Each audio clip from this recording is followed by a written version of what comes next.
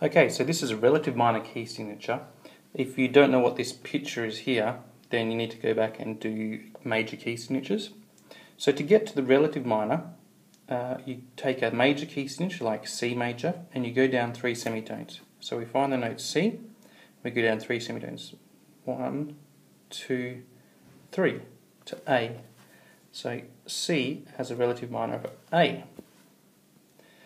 Using this one here, F, so F would be here. So 1, 2, 3. That would mean this is a D. And so on. Take G, we go down 3, I'll do D. 1, 2, 3. Always down 3 semitones. I'll fill in the rest. E and G.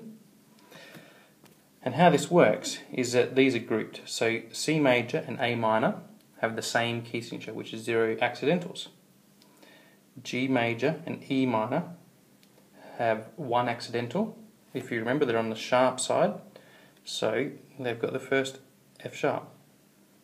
So this is why they're called relative, because they're related. D and B minor are related, F and D are related, B and G are related.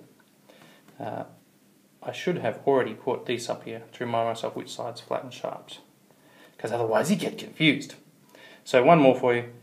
B flat major and G minor are related. They've got 2 accidentals. It's a flat side, so the first 2 flats. So G minor has B flat and E flat.